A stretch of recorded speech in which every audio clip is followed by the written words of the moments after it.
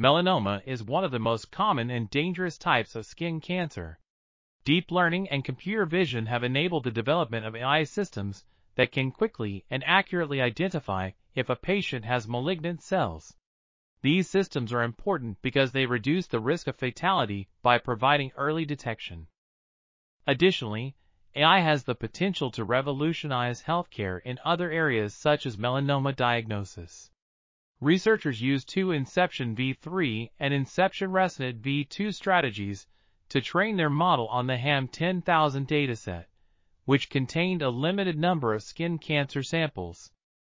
They then fine-tuned the feature extraction layers that had been frozen before adding new top layers that were trained.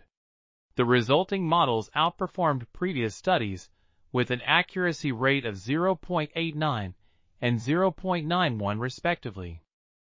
This article was authored by Ghadah, Alwakid, Walaa, Gouda, Mamoona, Humayun, and others. We are RTCLTV, links in the description below.